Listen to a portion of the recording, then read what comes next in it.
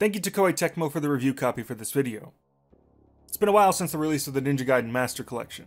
It received mixed reception from fans and critics. Wait, what is that intro? I was really excited for it, so what the hell happened? Why did people react like that? Well, it's almost entirely because they used the Sigma versions. What is a Sigma version, you may be asking? Simply put, they're the re-releases of the Ninja Gaiden games which had the suffix Sigma. They were updates of the originals that were outfitted with remixed content and upgraded visuals. This was so controversial because they made heavy changes to the structure of the first two games to the point where some people don't even consider them to be the same games. The reason these versions were included over the originals, which many fans consider to be better, is simple. The code for those games was lost. Forever. This kind of thing happens all the time in the industry, even for the biggest of games. Just look at Final Fantasy VII. The original games are still available in emulated form on Xbox consoles, so it's not like you can't still play them. And they can't exactly release those emulated versions outside of Xbox platforms. Okay, listen. I'm not here to play softball with the company. If you've seen my videos before, you will know well that I don't mince my words. But since they were transparent about the reasoning for this decision, I'm willing to take what I'm given at face value. After all, the Sigma versions of these games are still good, and anyone that says otherwise is, over-exaggerating a bit. So much of the discourse is about that than actually talking about the quality of the collection or the games. And that's the other reason I've taken so long to get this video out. I wanted to do these games justice, to explore what makes them tick from the ground up. I didn't want my thoughts on the games to be swept up in the wave of people complaining about the Sigma versions, because I think these games are awesome, and I'd like to explain why. This video is going to be quite long, but it'll be broken up into sections talking about each game individually, with timestamps in the description. So if you feel that you need to stop and come back later, hopefully that helps you do just that. Now, with that preamble done, let's drop right in.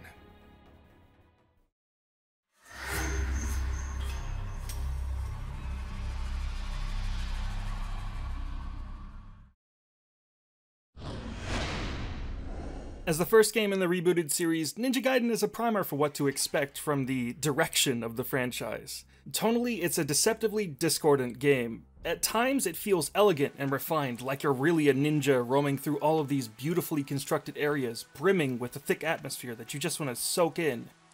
And sometimes it can be, jarring? This is best illustrated by the title screen. Upon booting up the game, you're treated to a subdued opening cinematic before the title screen proper, both of which are accompanied by melancholic music, setting a very solemn mood. But the moment you press a button, electric guitars start blaring. It's a brilliant showcase of Ninja Gaiden's tonal confusion. This game is delightfully trashy, and I like to think it's well aware of this, but the idea that the creators think that this is actually really cool is charming as well. You play as Ryu Hayabusa, a young ninja on a journey to recover a dangerous relic stolen from his clan by the mysterious samurai Doku. There are some twists and turns, and the music can make certain moments feel very heavy, but for the most part, it's set dressing, and Ninja Gaiden is focused on the gameplay and the adventure. Ninja Gaiden is a game that puts you right into the mindset of its protagonist. Like the original Devil May Cry, which encouraged taunting to make you feel more like its player character, Ninja Gaiden promotes a slower, more precise method of combat. The opening level teaches you that, if you do not defend against enemy attacks, you will meet a quick end. You have to be much more deliberate with your actions to successfully rout your enemies. Ninja Gaiden has a reputation for being a bit unfair with its difficulty, and you can pretty clearly see that when the first boss breaks the pre-established rules the first level set immediately by punishing you for blocking attacks. While frustrating at first, this is also a lesson to learn. It teaches you that you cannot passively defend against attacks. You need to be more proactive. You need to keep calm and collected, making use of your dodges and mobility, and only block and counter while an enemy is already attacking. This is the key to overcoming your foes. If you don't keep your cool like Ryu would in these situations, you'll end up getting sloppy and leaving yourself wide open. If you aren't careful, enemies can deplete your health in an instant. What the That might also happen because enemies can just pull you out of your block with no warning. This happens a bit too much. Light attacks and heavy attacks string together into combos, and you need to learn the ins and outs of them in order to know what move will best deal with your current group of enemies. This requires going into the pause menu and reading what combos are possible with your currently equipped weapon, but once you do that, it becomes pretty intuitive, and a lot of weapons have overlapping combo strings. Mix that with Ninpo, which allows you to perform powerful magic attacks, and there's a good dichotomy of techniques at your disposal. Each move in NG feels very crunchy, powerful, and purposeful. It can feel great to decimate enemies with your sheer strength alone. There are also projectile weapons, which are a bit less useful, as aside from your default shuriken and the windmill shuriken, they have very limited ammo. They also just straight up can't do damage to certain enemies, so they feel like little more than an afterthought for most encounters. Once you upgrade yourself, get more moves, and most specifically acquire the Izuna drop scroll, the game feels like it opens up a tremendous amount. The Izuna drop is just...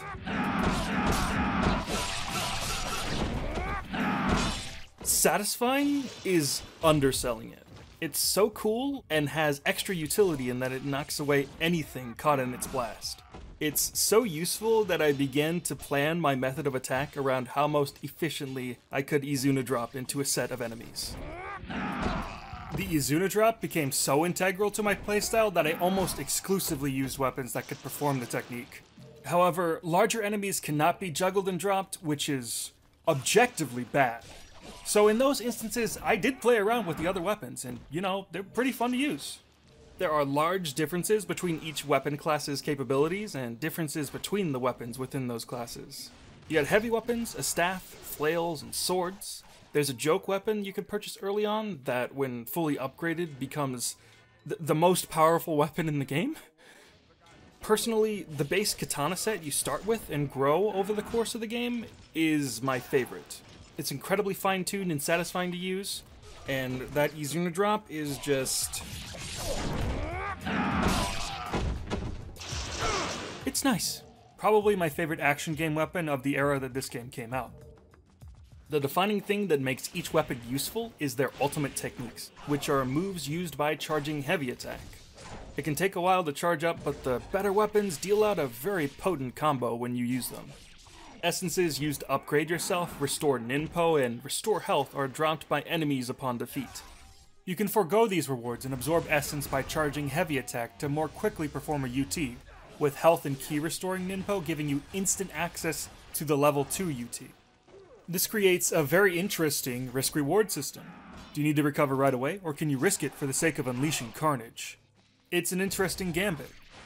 You also gain much more essence from executing the level 2 UT, so there's even more incentive to try your hand. The difficulty of the game reaches its boiling point in some of the boss encounters. A lot of bosses have a fuck you attack where they come at you really fast and take off like half your health bar. Sometimes it can be so quick that I didn't have time to fully dodge out of the way. That's probably just because I have the reflexes of a sloth. I still enjoyed most of the boss fights very much, especially the ones against grounded enemies, where they fight you more traditionally, and overcoming a tough challenge after dozens of attempts feels really good. I felt like the dragon and worm bosses weren't fun, the worms especially can fuck off, but I generally did like the majority of the boss fights. Those bosses can be a bit aggravating if you don't have an adequate supply of healing items. There is a talisman that revives you on death, but you can only carry one and it's just used no matter what when you die. So if you get hit enough to trigger it, oh well, it's gone. A majority of my deaths came from bosses just wrecking me with the aforementioned fuck you moves. So, there's an extra 6 or so hours on my total game time because of that. There are save points situated near most fights, and Sigma includes even more. So you conceptually have a pretty decent safety net. Regardless, aside from choice boss encounters, Ninja Gaiden is an excellent game. Enjoyable from start to finish. The ghost piranhas can fuck right off though. And the worms! Did you know that in Sigma they added a second worm in the fire worm boss fight? Yeah, fuck that! The narrative is broken up into chapters, but don't let that fool you into thinking this is some linear game. Ninja Gaiden has a large interconnected world, and for the most part, you can backtrack and explore nearly the entire map whenever the urge arises. Some routes intersect into previous areas in very interesting and unexpected ways. It really feels like an adventure, and part of the adventure is putting your skills as a ninja to the test with environmental traversal and puzzles. Ryu just feels good to move around with. Wall riding, bird flipping, water running, even swimming feels really satisfying. There's plenty of exploration, and exploring every nook and cranny is quite important. There are optional upgrades strewn about the levels that you can use to enhance Ryu's health, the power of his ninpo, and even unlock items and entire weapons. Sigma removes and adds levels, but that's not quite the whole truth. The added levels, where you play as Rachel, are not really new levels. They have you either revisit areas that you just completed, or whisk you off to later ones Ryu hasn't been through yet. They can break the pacing of the game, but they're not the worst thing in the world. Still Ninja Gaiden. She has her own kit that, while not as deep or as satisfying as Ryu's, has its own unique utility that can be fun to mess around with. They do interrupt the flow of the game though, and spoil some cool areas that you'll be going through soon, so I would have preferred her levels to just be an additional campaign, instead of intersecting with the main story. She does get her own unique boss fight though, which is it's fine, I guess. Personally, while I'm still sad about the removed levels, I am okay with Sigma's inclusion over the original Xbox game. Especially this version, which restores a bit of the content missing from the original Sigma, like the intro movie. There's even additional upgrades from Sigma Plus, the Vita version. The other changes Sigma makes feel deliberate and smart. One of the biggest changes is that you can cycle through and use healing items without pausing and going into a menu. And while I would have preferred the environmental traversal puzzles of the original, removing them in favor of a much more linear and streamlined structure does put Sigma more in line with the other two games in the trilogy. Sigma has a reputation for lowering the difficulty, and while it does make certain sections easier, it also makes certain sections harder, so it's not a full difficulty nerf. To be honest, I welcome the added leniency of Sigma. The original was punishing to a fault, lacking sufficient checkpoints, making it harder to approach than a lot of games in the genre. The addition of more save points makes the experience miles less frustrating. If it lets more people beat the game, I have no problem with it. And you know, they are optional, right? It's not hurting anyone. Regardless of the changes, Ninja Gaiden Sigma is still a legendary game worth your time, especially if you've never experienced it before. It is very content-rich. There are plenty of higher difficulties if you're into ball busting, and a mission mode, so there's quite a bit to do here. The original game had a New Game Plus that lets you carry over your upgrades and weapons, so it's sad that that feature is gone, but now you can upload your total campaign score to a leaderboard. That's cool, right? Tough as Nails action games have gained a new audience in the time that this series has been absent, so maybe fans of those games will get something out of Ninja Gaiden.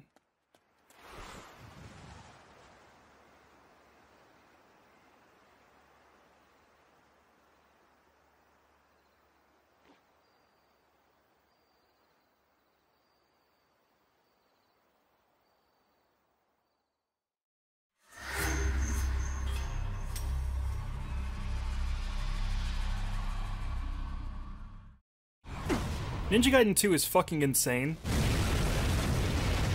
I don't feel like I can adequately describe how I feel playing this game.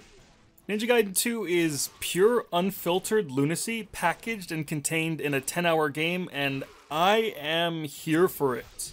The dial gets cranked up to 11 from the get-go. Ninja Gaiden 1, fairly understated experience. Ninja Gaiden Sigma 2, giant Buddha statue boss fight within the first 30 minutes of the game. NG2 follows mostly the same setup as the first game. Some bad dudes wreck Ryu's shit and he has to stop them. The difference is in the details though, because this time we're going across the entire globe and partaking in complete nonsense. One minute you're in a futuristic Japan, the next a flamboyant angel with an obsession over the Statue of Liberty wreaks havoc on New York.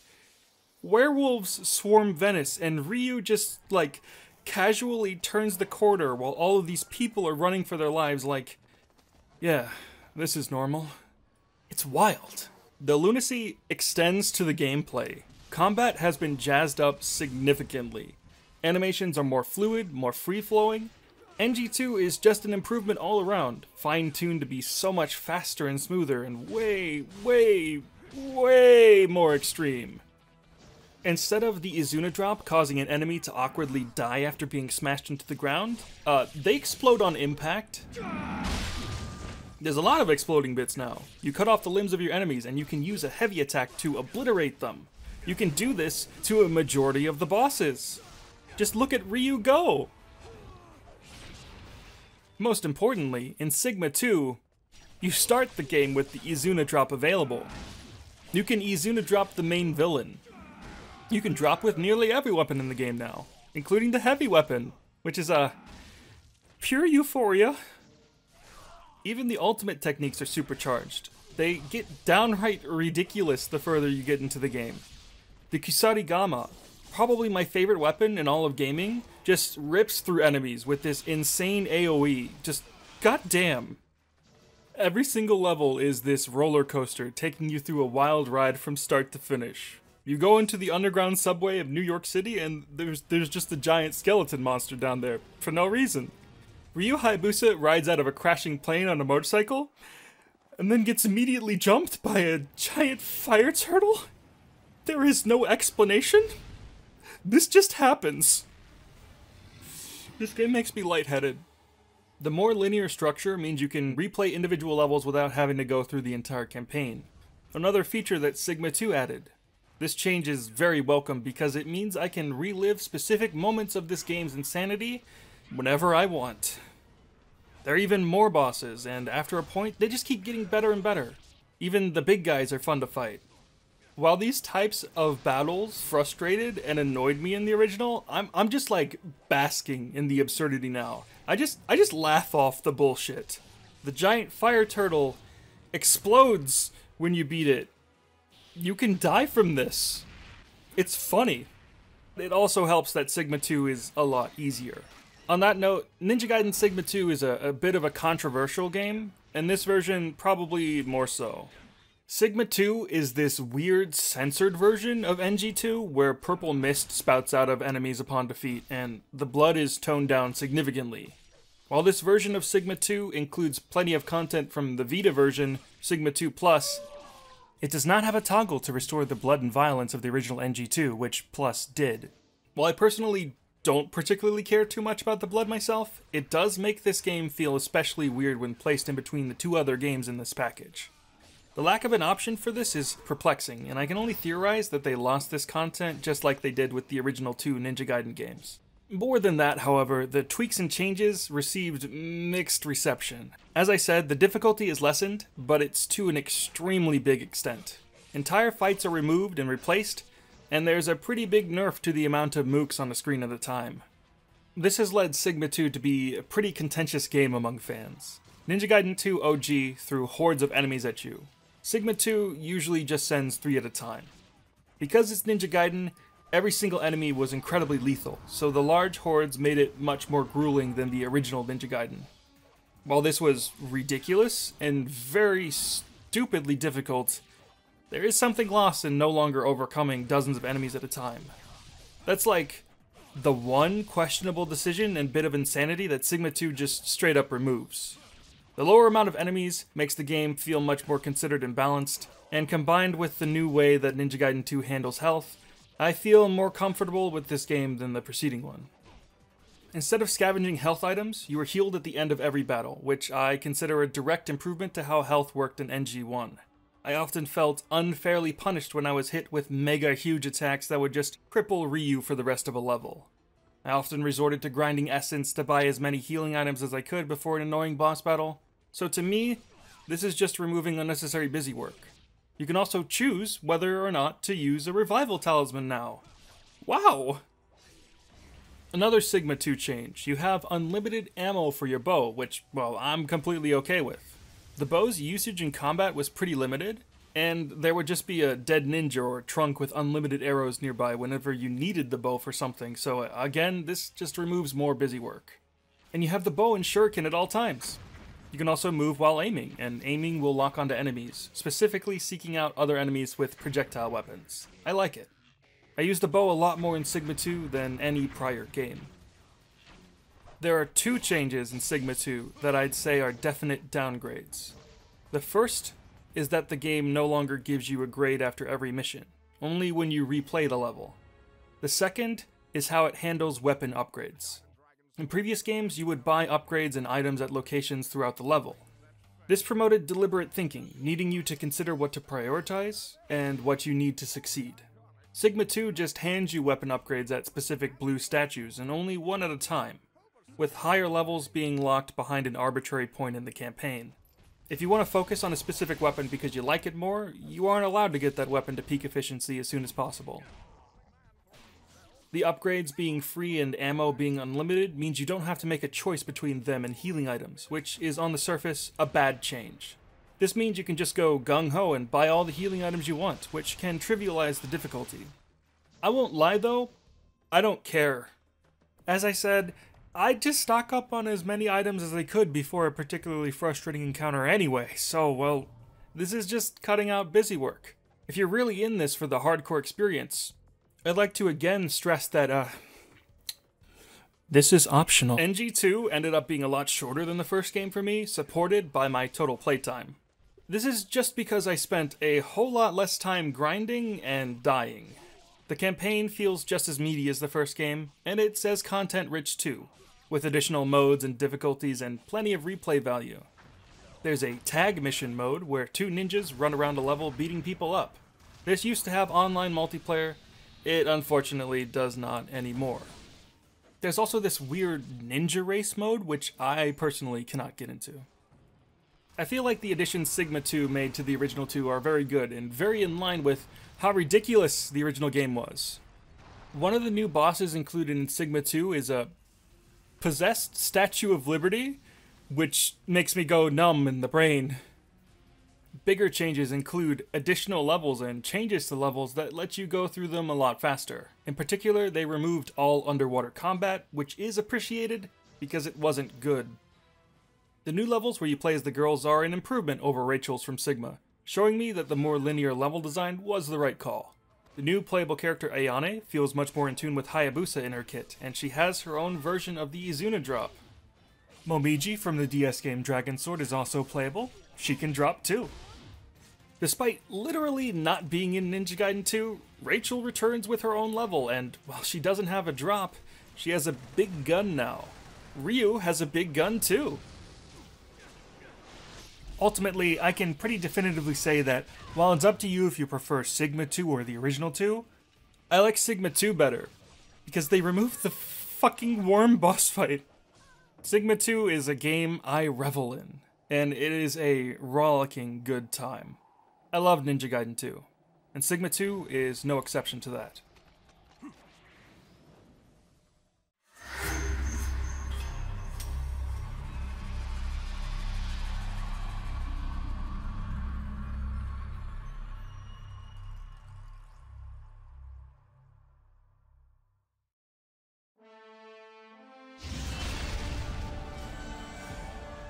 Ninja Gaiden 3 is the final game in this collection.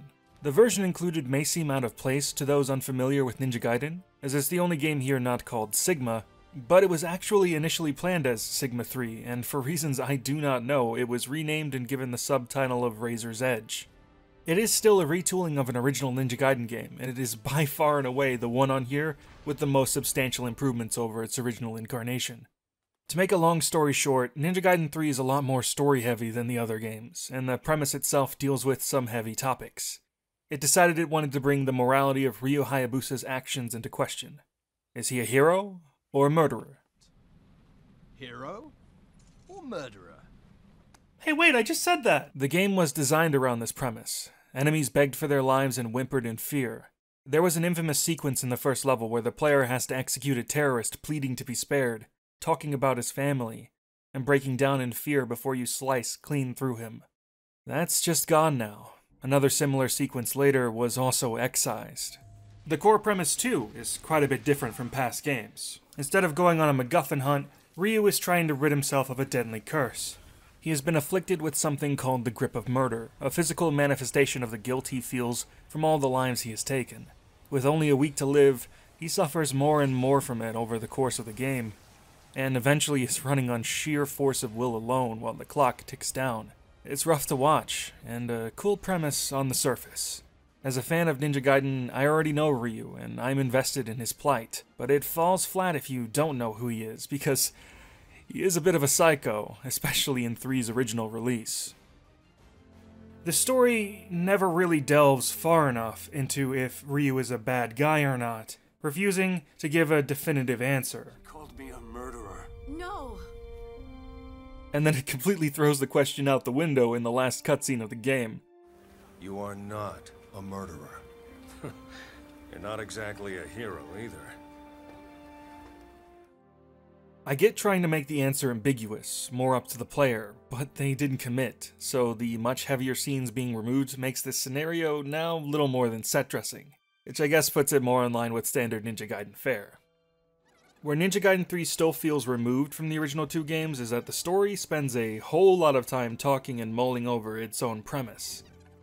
Going from 2 and its complete lack of restraint into this very reserved and structured game is hella whiplash. It still goes off the rails at times, but those moments now feel out of place with how much the game spends on quieter, more personal and serious dialogue scenes. Tell me about the dinosaurs. The crux of the story revolves around Ryu becoming kinder and more human due to befriending a little girl named Kana. It's his driving motivation for finishing his mission, despite being on the brink of death.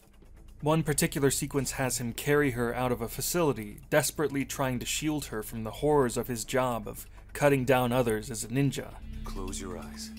Don't look at anything, don't listen to anything. You shut everything out. It's quite an effective scene.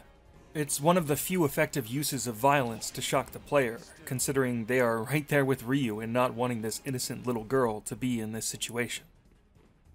In the original 3, scenes of Ryu bonding with Kana were interspersed with Ryu being a psychopath, killing people begging for their lives. While he still does, murder people, removing any empathy one could have for Ryu's enemies makes this scenario work a bit better. The only remaining execution scene is against an unquestionably evil person who taunts Ryu into killing him after kidnapping Kana, which strengthens the feeling that Ryu cares for this girl even though he's only known her for about 6 days. I do think Ninja Gaiden 3 has the basis for a good story. The stoic and unfeeling man being softened by a child trope is pretty overdone, but it wasn't at the time that this game came out.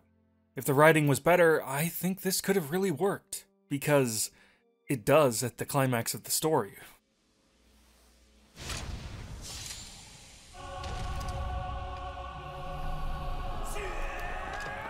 I'm a pretty emotional person myself, so I get choked up over the sincere sentimentality of everything. I like that it's so true to itself. And its new form in Razor's Edge, I do think this story works a lot better. It's not like they brought in somebody who knows nothing about Ninja Gaiden to pen this new story.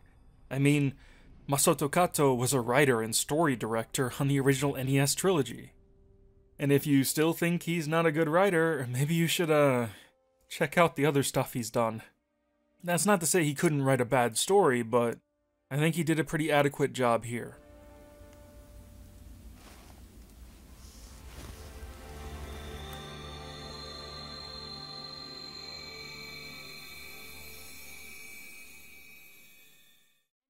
If you think I've been talking about the story for a long time, it's because the game spends a lot of time on it too.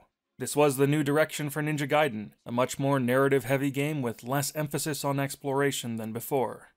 And people weren't so kind to Ninja Gaiden 3. This new vision for the series was not received well. The focus on narrative had them make enemies far weaker and the game an overall cakewalk, so that players could more easily experience the expensive cutscenes they meticulously mocapped, choreographed, and animated. And despite handling some heavy topics, they also toned down the violence? I keep talking about the original Ninja Gaiden 3 even though that's not the version here, but that's because I really want to highlight just how much of a dramatic improvement Razor's Edge is. Razor's Edge is a complete overhaul that tweaks the hell out of levels, mechanics, and balance, far more than either Sigma game. It adds content that was missing from the original that feels like it should have always been there. Can you believe the original NG3 only had the sword? RE rectifies this by inserting weapons from 2, but the way they are obtained in the campaign feels rather slapdash, given to you at save checkpoints, and one is given to you during a cutscene, interrupting Ryu's dialogue. That's emblematic of how rushed this retooling of 3 was.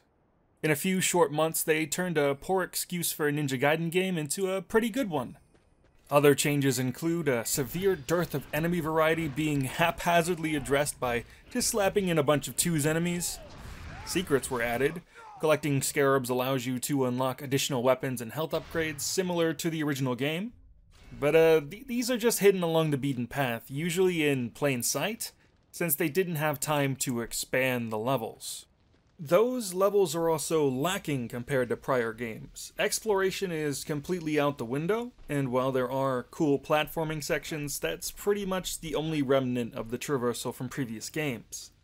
No water running, no swimming. Now you have kunai climbing sections, weird out-of-place forced stealth, and the odd walking segment.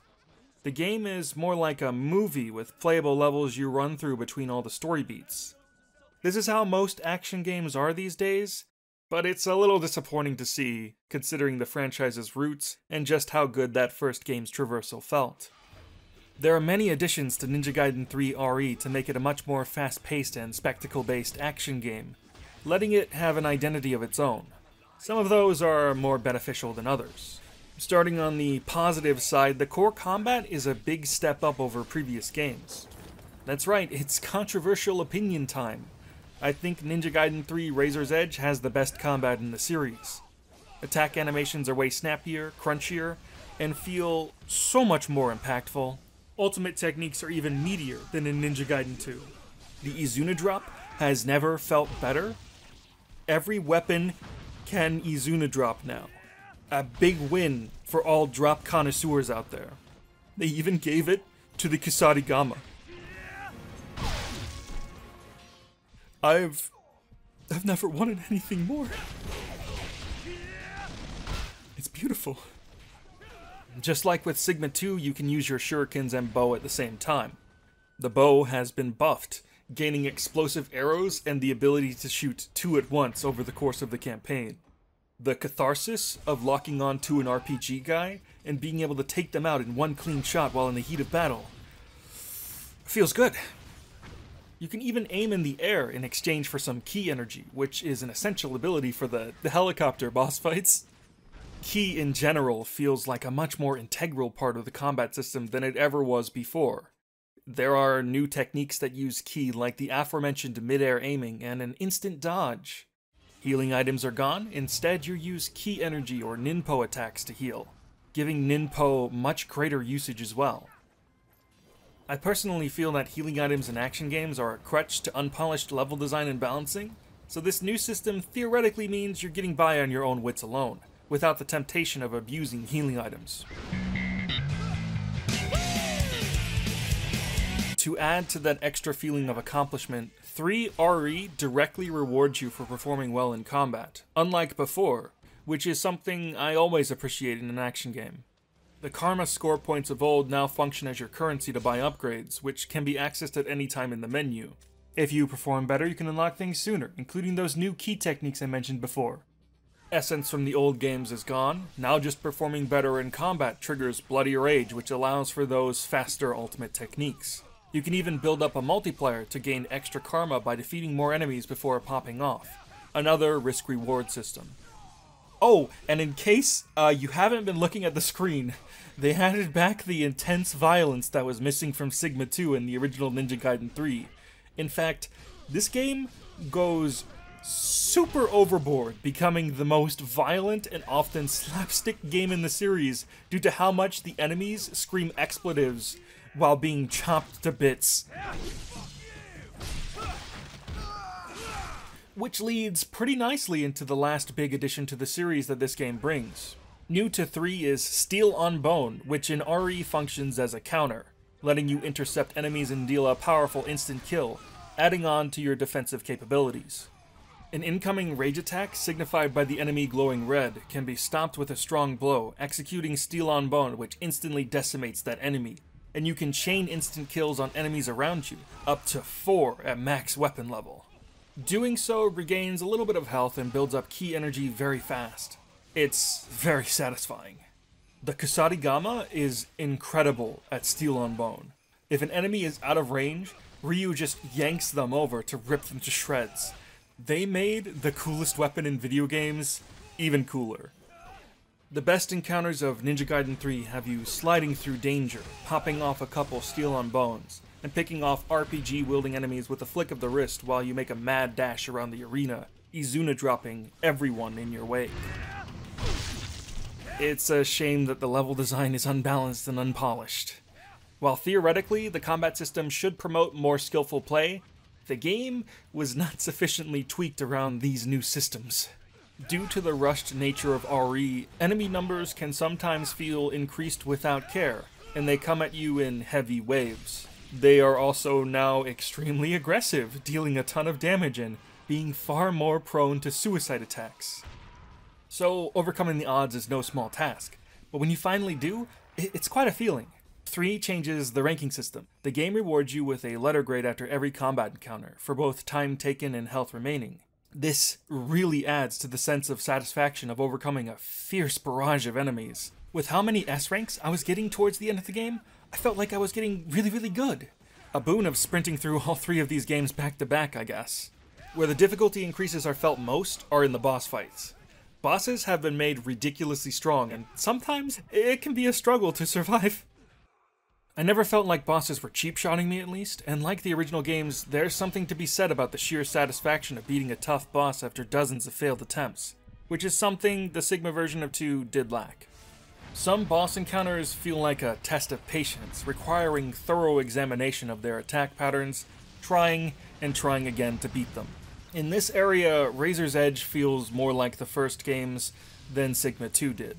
Bosses became the biggest source of my deaths again, and yeah, that definitely added a couple hours onto my playtime. Your patience is strained to the absolute limit in the final boss, where you need to charge up your ki to do a Nimpo attack to trigger the second phase of the fight, and the meter for this is, the fuck is this even? Does feel good when you finally get that, though. Let's fucking go! The fights that most frustrated me in the original were with generic one-note monsters. But in this game, the ones that fucked with my brain the most are much more conceptually interesting. A man that's the complete opposite of Ryu in fighting style and personality parries the ever-loving shit out of all of your moves, and I felt a pure feeling of exhilaration every time I decked him in. I felt a similar feeling with most of the boss fights. Along with a proper rival, they finally introduced a shadow version of your main character, which is also a pain in the ass. But well, when the thing I'm constantly dying to is Shadow Ryu Hayabusa Izuna dropping me, I can't even be mad. That's the funniest thing in the entire series. The most confusing additions to 3 are the new QTE sequences. It feels really weird coming from 2, which let Ryu do all of this crazy shit on his own, but I guess they wanted to make these sequences more interactive. I've rarely ever seen these integrated well into an action game, and to give credit where it's due, RE does have some of the best integration of scripted sequences that I've ever seen. It removed all of the bad QTEs from original 3, with the only remaining ones using the same buttons and inputs for Ryu's techniques as the regular game. This feels quite good when you're dodging stuff in the air just like you would on the ground. The spectacle can feel invigorating when it's done right. If you turn off the tutorials and the options, you don't even get the button prompts at all anymore, which helps them feel a bit more elegant. On that note though, I want to talk about one thing. So, the scene where you carry Kana. I turned off the tutorial text pretty early on in the game because I know how to play Ninja Gaiden, and the tutorial text constantly telling you what to do is quite patronizing. This one section needs you to hold LT to carry Kana, and you'll only know that if you have the tutorial on. They really shouldn't have had the button prompts and tutorial text on the same toggle. The campaign is extremely short, with the overall runtime being lengthened mostly by the increased focus on cinematics. The amount of levels is nearly half of the previous games. RE tries to alleviate this a little bit by introducing a few levels where you play as Ayane, complete with her kit from Sigma 2, and my god, they're actually new levels this time. They finally did it. They finally gave an expansion character wholly new levels. Thank you. And when I said prior that there are no new weapons to play around with, that's a half-truth. Razor's Edge adds Kasumi from the Dead or Alive series into the mix with an entirely new kit, complete with her own ninpo and projectile weapons. She even brings back the Windmill Shuriken, which was absent from Sigma 2. She feels like a fun mix of Ryu and Ayane, incorporating some of her defining DOA techniques like her teleport. And she even has her own version of the Izuna drop, like the other additional characters, which feels very good. Momiji is also unlockable, and actually quite a bit different from how she played in Sigma 2, so there's even more to play around with. These two ladies do not have their own levels since they were added in free updates originally, but being able to replay story chapters with these characters does help highlight just how fun every character is to play in this game. All three of the additional characters function on the same gameplay systems as Ryu, meaning they can do Steel on Bone and Obliteration. There's good incentive for replaying levels as these characters. You are still limited to the same selection of 10 levels, but they are also available to play as in the Ninja Trials at least. There was additional content behind the Ninja Trials where you could build your own ninja, upgrading him by using him in the trials and in multiplayer. He had access to all of Ryu's weapons, and was basically an alternate Ryu with some neat cosmetic options. You could also have a friend join you, like the tag missions from Sigma 2. This was linked to an online battle mode where you could compete against other players' ninjas with your own. It's insane. You can Izuna drop your friends. No one plays this anymore, and that makes me sad. Unfortunately, like the online content from Sigma 2, that's completely gone now.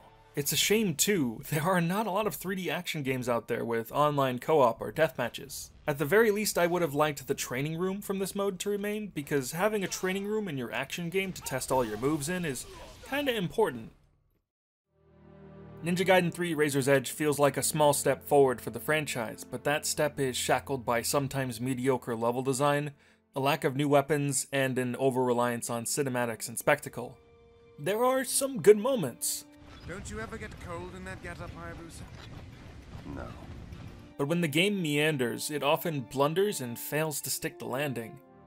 I wish that, since they were going down this path anyway, they committed to actually examining Ryu's morality, because it's not like he hasn't killed innocents in the past. Even if they decided at the end that Ryu is justified in his actions and is a hero, it would have been more than the non-committal ending offered up here, and I might have even said it was successful. At the very least, the emotional core is there. Ryu Hayabusa is a father now, and that's pretty funny. Team Ninja excised the excessively bad parts of the game and did the best they could to elevate the rest. With how quick the turnaround from a bad Ninja Gaiden to a good one was, I feel confident in saying that this franchise is in safe hands. It's earnest to its core, and for that, I love Ninja Gaiden 3, Razor's Edge. Now I know LOA is up to something. Tell me about the dinosaurs. Tell me about the What is this? What the Yes, of course.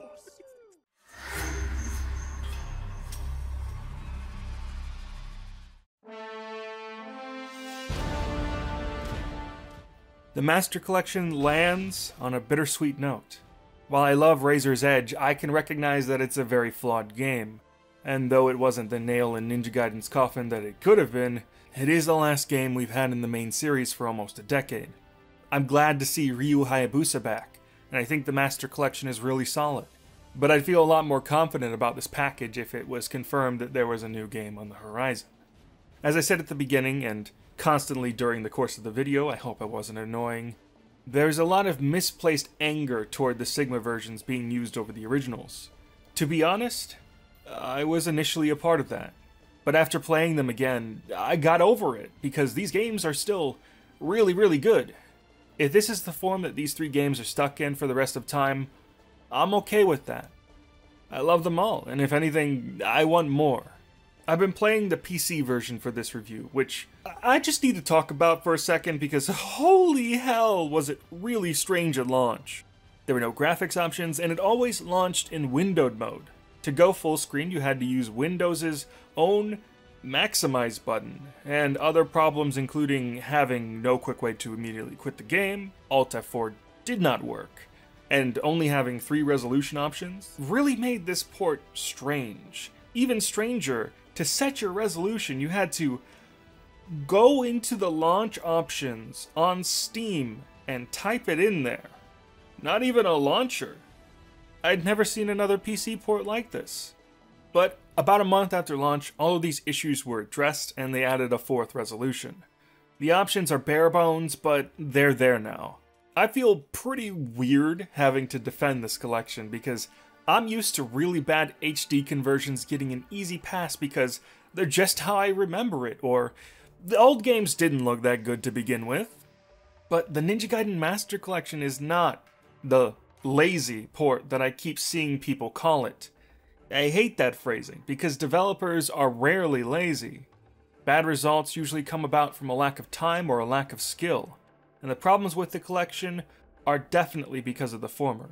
They made plenty of tweaks and adjustments and clearly care about these games. Sigma 2 in particular had awful input lag at launch, but by the time I had gotten to it, they had released a patch for it that seemingly addressed the issue, and I had no trouble with the game after that. A lot of ports tend to miss the mark, and aside from a few issues, these games are in a pretty good working condition, as ideal as you'd want them to be.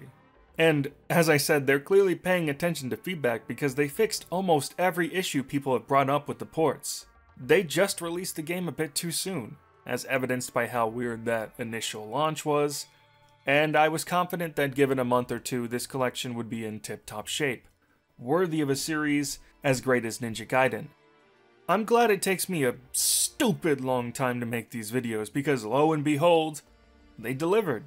I just wish that they took that additional time fixing it before putting it out, because that launch soured a lot of people on this otherwise great package. Seriously, all 3 games run like butter on the recommended hardware, which itself is pretty generous. My 7-year-old PC has no trouble shredding out 1080p 60fps in all 3 games. I mean, they better run well, they're all PS3 games. Sigma 2 and Razor's Edge in particular are greatly enhanced by finally running at a stable 60 frames per second, and having way better load times. Razor's Edge gets the biggest glow up, looking great even to this day, and now being silky smooth, which really enhances the much more frantic gameplay of that title. In the end though, the gameplay on all 3 of these games has never felt better, and that's the most important part. It's a joy to be able to play them without dropping frames or going into slow-mo every few seconds. If you get the deluxe package, you get a collection of art and music from the series. It's nifty to sift through, and it's nice finally having some more crisp audio of a lot of these songs. I'd say it's essential for Ninja Gaiden fanatics, since it's only a $5 difference. Since I am a Ninja Gaiden fanatic, being able to listen to this music in the background while making this video, it's been a great boon to me. I realize I reviewed the PC versions, but we have a pretty heavy Nintendo audience. So we also purchased the Switch version for ourselves. To find out how that stacks up, I'll hand this review over to my ninja accomplice Spazzy for just a minute. Hi guys, Spazzy here. I just wanted to chime in because I actually own the Switch version of the Ninja Gaiden Master Collection, and I know there were some questions about performance on the Switch, so here we go. Overall, I don't think it's too bad. Ninja Gaiden Sigma, I think, runs perfectly great. There were no issues I saw during my playthrough. Full disclosure, I'm not somebody that is overly affected by things like frame rate drops or dynamic resolution switches. I think maybe just because I'm kind of an old school gamer and I'm used to those sort of things, but I really didn't notice anything. I think that was a fine port. Ninja Gaiden Razor's Edge is another one where there were a few issues, but nothing really that distracting. In fact, I would say it was very comparable to the playthrough I did for it on the Wii U back in the day. So I think that one is also good. There's a few hiccups, but I mean, nothing bad at all. Where the issues come in is Ninja Gaiden Sigma 2, which is a bit disappointing actually, because Sigma 2, as opposed to the original Ninja Gaiden 2, already has a cap on enemies. But during heavy action scenes and even cutscenes, there are some frame rate issues that I noticed, and some resolution issues that I noticed, especially in handheld mode. And once again, I'm somebody that is not overly affected by these sort of things. That being said, it's still completely playable, but for Ninja Gaiden Sigma 2 in particular, there are some points where the frame rate drops noticeably. And if you're the sort of person that bothers you, you might want to look to play this collection on a different platform. Overall, the Switch performance was okay, but as I mentioned, there are going to be other platforms that if you own, I would suggest maybe playing it there if you don't care about the handheld aspect of it, and things like, frame rate issues do bother you. Thanks, Spazzy. So that's the verdict on the Ninja Gaiden Master Collection. I can't say it enough. I love all these games, and I feel comfortable saying that this collection is very good and a very good value proposition. I think you should give it a try if you're interested, and I hope you like it. Especially if you're one of those people that left a negative review for this game without playing it because it was the Sigma versions. What the hell? Ninja Gaiden is still Ninja Gaiden. Okay. I'm cool. This Master Collection has gotten me thinking about the idea that, in the future, a game will take Razor's Edge's core gameplay and complement it with better levels, more content, better integration of additional characters, and a more confident narrative. I think they can pull it off, and I hope they make it as crazy as 2, or they can do whatever they want with it. I just want a new Ninja Gaiden game, and I'm ready for Ninja Gaiden 4 if Team Ninja ever decides they want to make it.